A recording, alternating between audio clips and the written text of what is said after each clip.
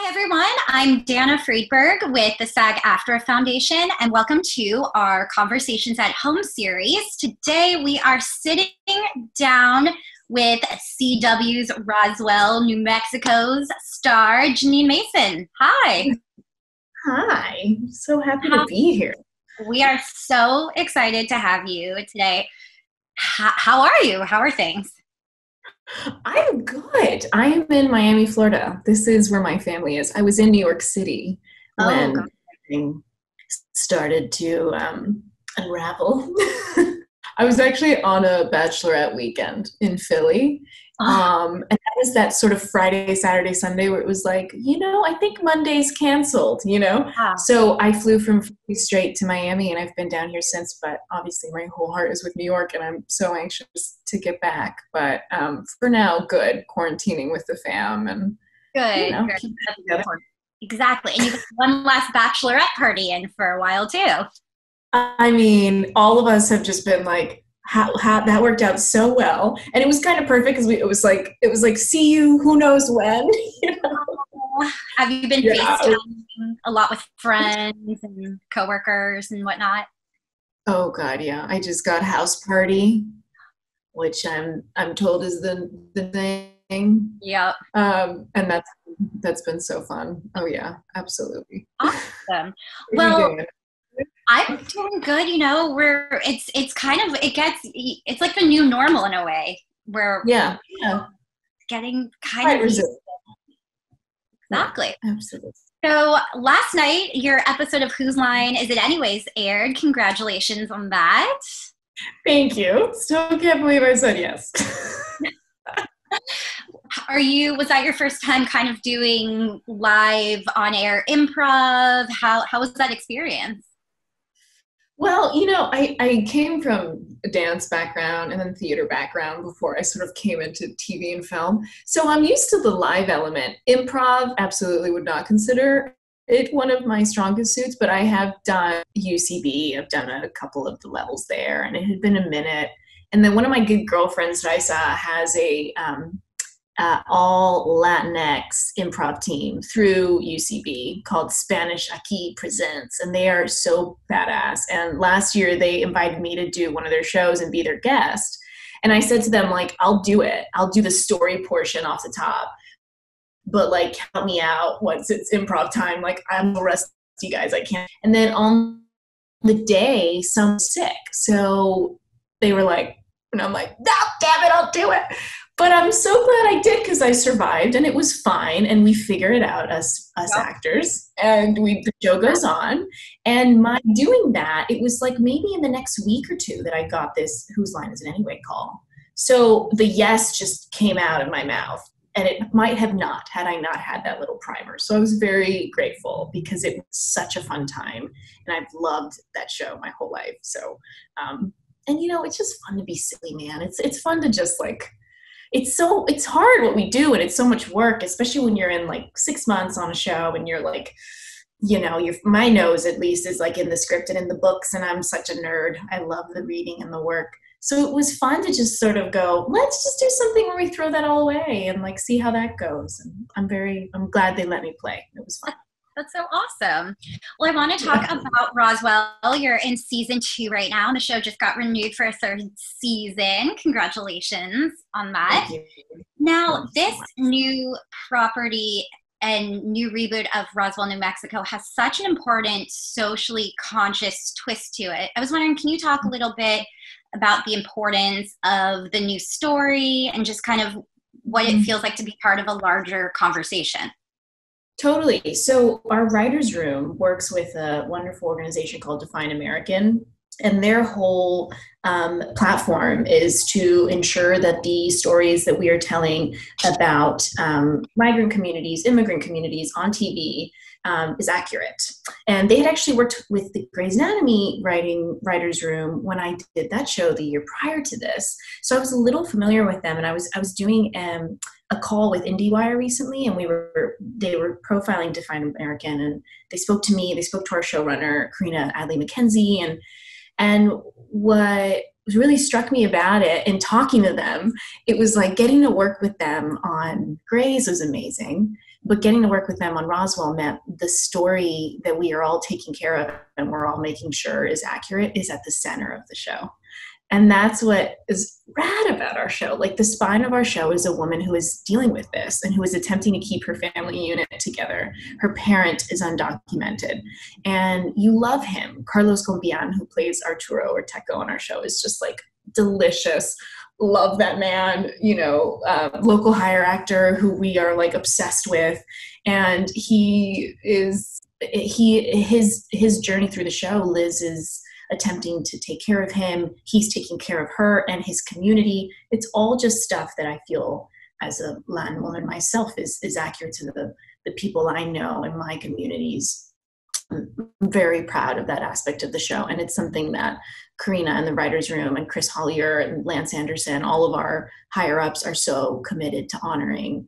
And hell yeah, it'll be a big part of season 3 yet again. Because again, it's the spine of our show. I love it. Now, yeah. Liz is she's such a layered character, and she has just all these aspects to her. Now that you're in season 2, is there anything that sort of you found surprises you about her? Have you discovered anything new playing her? And is there just anything that she could do that you think would just completely surprise you? Oh, for sure. I mean, that's been like the biggest blessing with the show. This is my first time getting a second season on a gig. I've done recurrings on shows. I did a show called Bunheads, which only got to do 1 season on ABC Family a million years ago. And then I was a series regular on a show on ABC that only did 1 season. I've done 7 pilots. So this was huge. Getting to do like, wow, we've arrived at season 2. And the arc this season was huge for me because her responsibility was so high.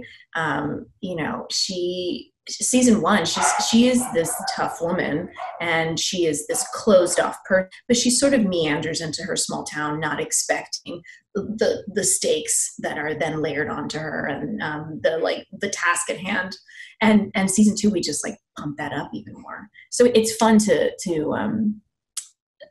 push that. It's what you do in ways, figuring out like how far can we go with her capacity. And Liz is, we say in the show all the time, her superpower is her brain, So to push that to as far as she can possibly do. She's literally doing impossible stuff right now, impossible science, bringing an alien back to life. It's so fun to try to, in my body go like, okay. And that's the work of the actor is, it's like you look at sci-fi stuff and you're like, well, that's an impossible thing to connect to, that circumstance of like your sister has been, spoiler alert, dead for 10 years and is resurrected.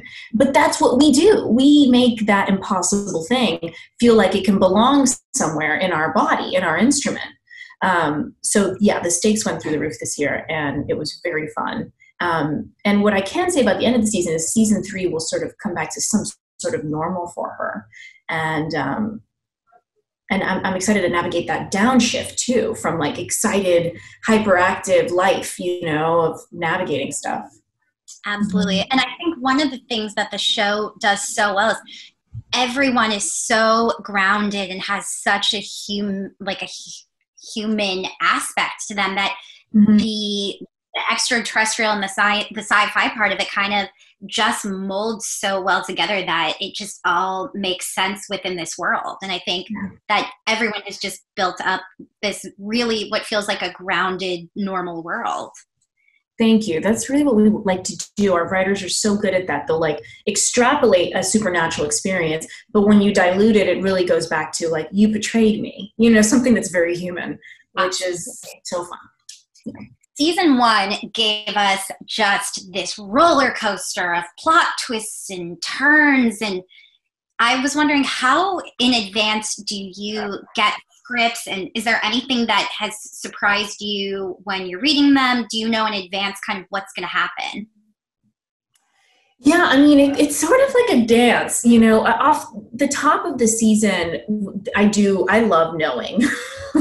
I love having information. I'm like, where's my script? Where's my play? And let me like figure it out, So I'm the actor who always asks. And I'm trying to navigate that in my position as number one, because this is new to me. I've never been number one on a show. And it's sort of going like, oh, let me ask for the things and let me communicate the things that I need to give my best performance and support this show. So off the top, I do like to get as much of an idea where we think we're going to go. Granted, it's TV, and as things are explored and written, then it's like stuff changes. A guest star comes in and is killing it, and then we're suddenly like, wait, this made this work. Let's write in that direction. So I remember at the beginning of season 1, Karina told me early on that Max was going to die at the end of the season, and that Rosa was going to be resurrected, and that was like huge information for me. I was like, holy, this is a sci-fi show. This is rad. Like, we're going to get to do this. And just help me. I'm all about the details. I love that. So it helped me just sort of layer in stuff that I also think like this genre in particular is like so primed for, and the fans expect it. They expect those little bits here and there. So the communication is fun for me to geek out and satisfy them in that way of like, how can I then give them some little tidbits here and there to play with. That's awesome. Yeah. When you were starting research and prep for the show, did you sort of do a deep dive into extraterrestrial theories? And what did your research look like? Did you reference, and how often are you referencing the original Roswell? And can you talk about that process? Totally. So again, I love research. I saw yesterday, I was doing a live and I was talking about this, about how I love research. And somebody tweeted me this morning and they said, last night I learned that Jeanine Mason is Amy Santiago, which is a character on Brooklyn Nine-Nine played by a fabulous Melissa Fumero. And she's like, just like super type A, like researcher. And I'm like, yeah, that's me. I have it all highlighted and color coded. I just love it. I love it.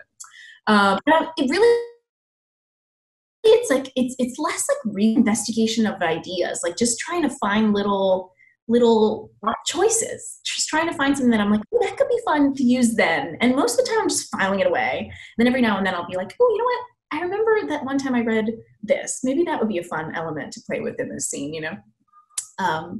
So I definitely watched the original because I just wanted to see if there were some even physical choices or stuff that we could use. And we've used quite a few, you know, some like iconic gesturing, like Jason Bear does his answer of where he's from to Shiri in one of the first episodes of the show. And we did a mirror of that. And we did a mirror of like the Max and Liz's heads together on Shiri's episode on season 1 because she directed Shiri Appleby. So definitely watched the show, and then I did a little bit of science research. It obviously goes very quickly over my head, but I tried to do as much science research as I could, and talk to some friends. I also have a couple of doctor friends who help me with like language a lot of the time and making sure I'm saying things correctly, because that drives me crazy when stuff is not, those details aren't covered. And they explain things because it just helps to know what you're saying to memorize your lines, especially when they're super jargony. So, and then the alien stuff for sure. I've always been fascinated by it. So that was a joy to go like, let's just give me, you know, the space to watch Ancient Aliens and feel like I'm really working now, you know? Absolutely. Have you found, do people ever come up to you and share their crazy conspiracy theories about aliens? And do you ever find that people are talking to you about that?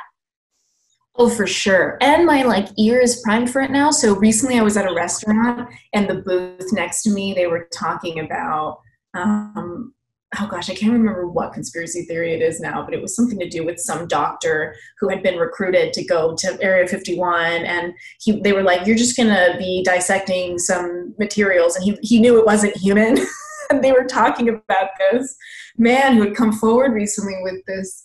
And yeah, I was just like, I can't talk right now, friend. I was just like tuning into the conversation behind me.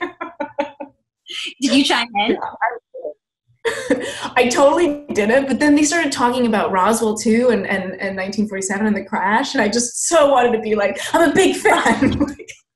Can you imagine if you had turned around? I know from experience. Yeah, exactly. Listen, my boyfriend, the alien. You want to know what it's like to date an alien? I think I know.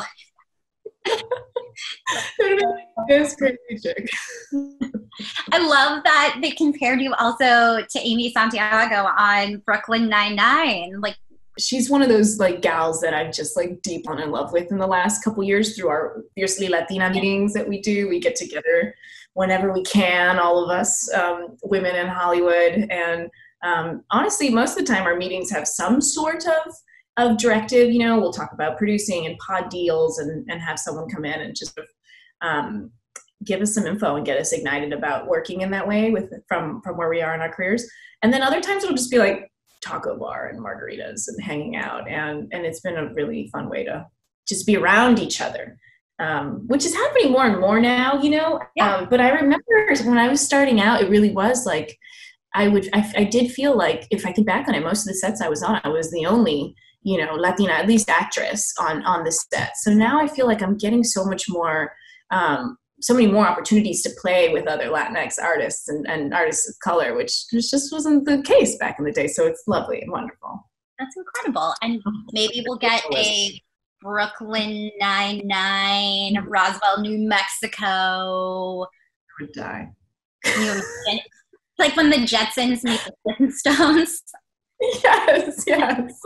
Last night, actually, Tyler Blackburn, who plays Alex on our cast, he did a live taking our Roswell account, and they asked him about dream crossover, and he said Succession, and I love that show.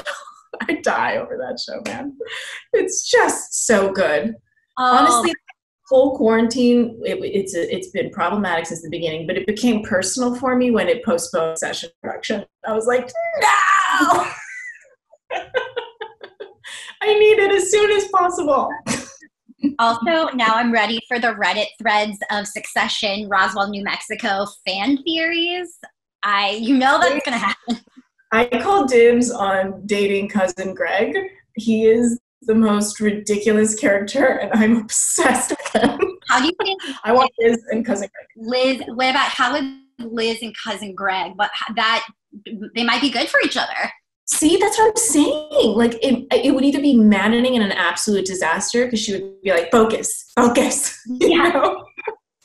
I'm in. I love it. Let's get those. We need some fan fiction. Yeah. I need some fan fiction stat. Please send it over. Awesome. So you talked early on about you came from a dance background. How did your experience on So You Think You Can Dance and like help your acting at all? And what kind of training ground did that lead to? Yeah, I mean, I definitely, my interest in dance off the top was always because my idea of what an actor was, I knew I wanted to be an actor since I was 7. And my idea of what an actor was an MGM, triple threat, like could do it all, that the instrument is that full. And I just truly thought like, you have to do it all to do this. So I moved in training and singing and dancing and acting since I was little. And the dancing took off for me and I just loved it. And it's something that I'm always looking for opportunities to still incorporate into my work.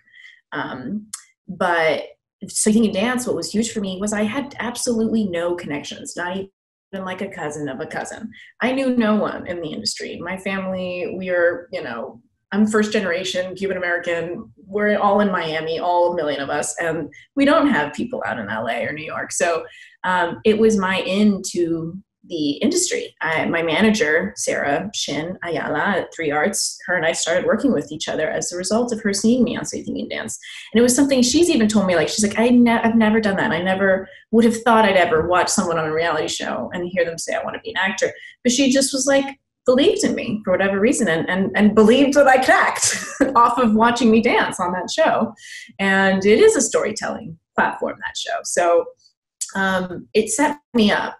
And then where I had noise of like, will I be seen as the dancer now, moving into acting and into rooms, into casting rooms. And what happened was the opposite. I had so many casting directors, a lot of which I'm still friends with and work with. And their feedback they were giving me was actually, the way we saw you was as someone who was able to accomplish something like that and who was able to persevere and who had that work ethic and who was able to get that good at that. Then I want to see her and what she's applying towards acting, And that was huge for me. I went like, you're right. Like that, my dancing informed so much of who I am as an artist. And that it translated that I walked into that room not having to prove anything, but then being like excited about seeing what else I had, you know? And now it's like my acting coach and I, Victor Villarhauser, like we marvel at it. Like it's just the way my brain works. I really work physically first. So I love that about my characters. I love being excited about making physical choices for them. And I love when people respond to my work by going like, I'm always excited about how free it feels and how it feels like it could be explosive and move in any direction, be very smooth. Like I love that about it. I like to work. It's like half physical, half like movement, like half like music, you know? So yeah. That's so awesome. So what are the chances we get a Roswell musical episode? I so hope so. I was joking around with someone because I'm like, how many seasons do we have to go before we reach that point? Like, can we get it in season 3 or does it have to be season 5? Like, wherever it is, I will hold out. Like, let me get there. Well, you did a bit of dancing in the pilot episode. Yeah, for sure. And you know, we've found like little ways to like sort of tie it in, and it's always very cheeky. But yeah, of course, you want it to be in the vein of the show. But yeah, I actually I can't say anything about it yet because it's not released. But I did a movie musical, and it'll be out later this year. And it was my first time getting to be back in the like. It isn't a cheeky little thread. It's like, we're dancing, you know? So I'm so excited to share that once that comes out. But stuff like that, movies like Chicago, I remember watching Catherine Zeta-Jones and that and being like, let me at it. Like, that's what I want to do, you know? So next, we're working on it. Do you still dance for fun? And you still work out that muscle? Oh, for sure. All the time. And it kicks my butt. And then I get together with my dance friends and they're like, where the hell have you been? Let's get back into ballet. And I'm like, oh my God, here we go. So they don't give me a break, which I appreciate. And I also just love it. I salsa dance with family all the time, but it's also how I hang out with my friends. So there's a salsa club out in LA that my friends are at all the time because I've dragged them there so much that now they're enthusiastic about it. Awesome. So you shoot on location in New Mexico. What is the difference between shooting there as opposed to Los Angeles or New York? Do you feel sort of there's a different vibe when you shoot on location? Oh, for sure. I mean, you know, it's nice because it is 6 months, so we relocate, you know, and I know like those smaller stints can be really hard for people. Like when I shot this movie I was telling you about last year in Atlanta, it was 6 weeks and you're living in a hotel. And that could be difficult, but I love being on location. I dig that summer camp vibe that everyone talks about where it's like we're all there, we're all focused. I love that. But with our show in particular, it's like such a character in our show. It's every frame, and it's so epically beautiful. New Mexico is booming right now with film and TV work. I mean, it's always been strong, but right now it's just like, you know, Netflix is opening studios there. I think Universal has a contract now where they're going to be working there more. And you just got to set up the cameras and like let the space talk, like let the mesa talk, you know? And we were just in the background like, hi, we're here. I know, isn't it beautiful, you know? But being there, I talk about this like all the time because it means so much to me as an actor to be sitting in the makeup chair and have, you know, the artists who are working on my face or who are doing my costuming pieces, and they're putting the turquoise and the silver on my wrists and my hands, and they are actually wearing them too, and they love it. Like, it's such a distinct, that like Southwest, it's so distinct, and it's like everything, and the choices we make, the ways we layer it in, we're constantly asking our crew, like, wait, how would you prepare these, like, you know, huevos rancheros, and like, you know, so it means everything to me on the show. I love that we get to shoot there, and I love Santa Fe, New Mexico. I mean, if you're thinking about, you know, working there, I would say 100% yes. Sounds good to me. I was going to say, one thing that I do love about the show is that every detail is so carefully attended to. I'm always watching and having jewelry envy, and everything is just so meticulously planned, which I think is so great about the show.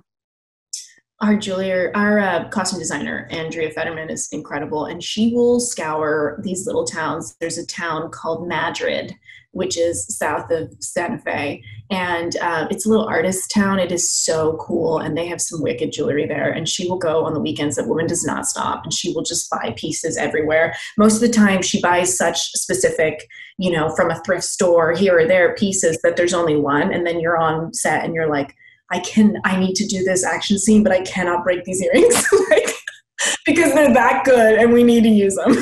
So she's a genius, and our costume babes are so good. So it's a joy. It's one of my favorite parts of the show, honestly, like armoring her up in her turquoise and boots and belts and, I love it. Okay. How exciting and how helpful was it having Sherry Appleby come on set for the first season, and how much did you learn from her? So much. She's a badass, man. She is so great. She is killing it. She's directing her face off right now, and rightfully so. And it was just lovely to have you never know meeting someone, and she's just genuinely lovely and cares and wanted to impart on me, wanted to have a positive experience, wanted to help me navigate this, and it's just lovely when you meet someone like that. It's not every encounter, and for it to be her was huge. But yeah, I mean, we talked so much. I'm relocating to New York right now. I'm spending time in New York, and I was talking to her about that. I'm like, I want to spend more time in New York. I want to get back into theater. I just want to be in the city. I want to be like in rehearsals again more. And I think New York is where I need to be. And she was like, yes, go. You have to go. Every time I go to New York, I feel like something is revitalized in my career that might not have happened otherwise if I were in LA, and you should go and do that. And I thought, God, I love her. I mean, she's a great advocate, and she's damn good at her job. It's been a pleasure. And yeah, her episode is the one that aired last night. So it was great. And I can't wait to work with her again on season 3. That's great. That's awesome. I know you were just talking about theater. I know you did the revival of Zoot Suit here in Los Angeles. You did in 2017? Mm-hmm. Yes, I did. Yeah. Do you see yourself doing Broadway? Is that something you want to do more of? You said you wanted to do more theater. Absolutely. I would love to. That's a long time dream. I had such a good time working on Zoot Suit and working with CTG, Center Theater Group out in LA. It's like, I had always seen shows there. I mean, I've been in LA for 10 years hustling, and I would show up for everything. I remember I saw Alfred Molina probably most recently in something there, and thinking like, okay, at some point, like towards the back half of my career, I'll get my CTG moment. And it was just this like beautiful, storm where it was like, we needed Latinx actors who were all young to do this very precious to CTG play, which is Zoot Suit, because it premiered there and it's the most successful show to date. And Luis Valdez, the playwright, was involved, and he directed us. And it was just like all the most delicious things an actor could ever hear. And I had such a great time. And then I got to work with Hero Theater out in LA last year. Elisa Bocanegra is their artistic director, and she invited me to do a reading series of Eduardo Machado's Floating Island plays, and he's a Cuban playwright, and Eduardo was involved. So I've had these two just like wonderful experiences getting to work with the actual playwrights, and it's just like ignited me. I'm so excited to get to New York and just like find my people there and just get to play, so absolutely, yeah. I love a rehearsal. I love like my hair tied up and being like trying out and falling on my face and figuring it out. So, and that's just primed for that. So, yeah. What does the rehearsal process look like when you're filming Roswell, New Mexico? Thank you for asking me that. Honestly, that's been one of the biggest gifts of this show, and something that I talk to my actor friends about a lot, where it's like, the beautiful thing about getting to have the repetition of every day on set is like you're learning something new every day, because every day is a new acting partner, and you have some that you're getting, I know from our series regulars, like we know how to work with each other now. And so I know some people love a rehearsal, and some people love to talk about it, and some people want to like play around, and then other people are more like on the day people. And the practice of that has been huge. It's like it's acting class every day working, so working with our guest stars this year, we have a lot of guest stars, which is not usual. So it's been fun to practice that even more. And I feel like it's my job as number one to be malleable when it comes to that, and to listen to what the guest stars and make them most comfortable, because hopefully I'm comfortable and they're probably nervous. And so I try to sort of vibe them out and see whether they want to. I always offer, you want to run lines, you want to play around, you want to walk around in the space. But for me, I love to play. I love to create ideas. So yeah, I'd say maybe it's my preference that somebody is down to be like, yeah, let's run it, and let's play around, and what if I picked up this thing, and I love that stuff. So yeah. That's great. Have you, during this quarantine time, been in touch with your co-stars? Any Zoom parties with them? Yes, we're actually trying to put one together right now, which I think would be really fun to see if we get some fans to jump in to do like a cast Zoom. But yeah, I mean, we're all very close, and particularly in contact when the show is airing too, because we're all just like sending each other ridiculous pictures that everybody has. It's like, oh my God, I'm posting this tonight. Are you cool with that? And I'm like, oh my God, Vlamis, not that one. Like I look crazy, but sure, post it, So we're all very close, and yeah, it's been fun. It's been fun to it's been nice to get to have this, as weird as it is, of this time. It's been nice to have the show airing, because it means even more to hear people just say like, it's lightening up my day, and it's making me smile, it's making my family smile, and it's reminding me that it's Monday,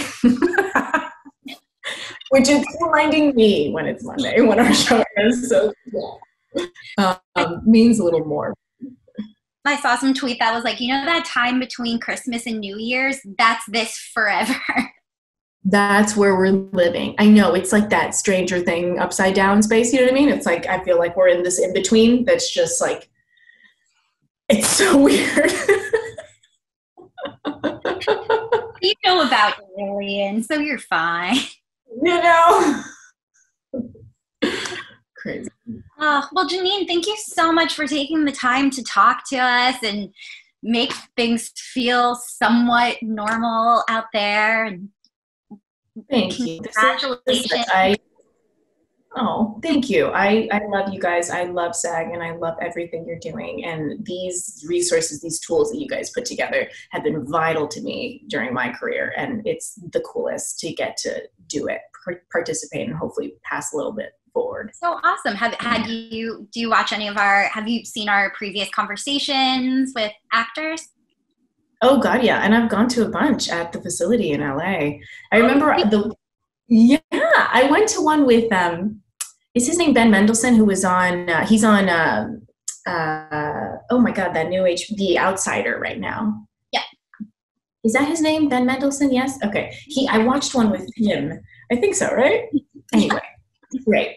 I went and watched one at the facility, and he's such a great actor, and watching him was fascinating, and getting to like see him in person, talk about his work, and watch the episode with him. And then like, it was just so cool. It was for the show he did, Bloodline on Netflix. It was for that show that he had done, and it was fascinating. So that's awesome. Oh hell yeah. I love everything, you guys.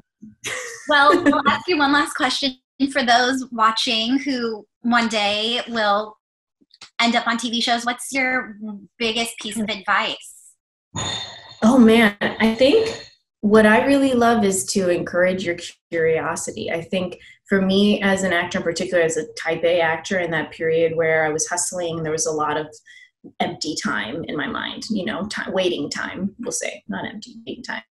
It wasn't waiting time. It was cultivating time. And your curiosities, the books you're inclined to read, I say go and do it. I remember I spent a period where I was just like reading a bunch of books about witches and, just decided to start working on a standard British accent. And then less than a year later, I ended up on a show where I was doing a standard British accent, So that time, like, follow your curiosity and trust that it's leading you to prepare for something that's to come. And so then get excited about what it is you want to come. Maybe learn a little French and you'll end up on a series there, or you'll end up on a series where your character has to speak French.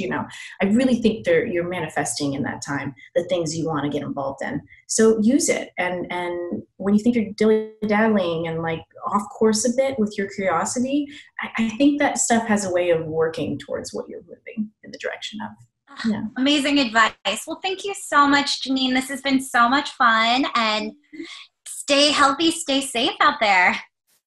Thank you. You too, babe. And thank you so much for having me.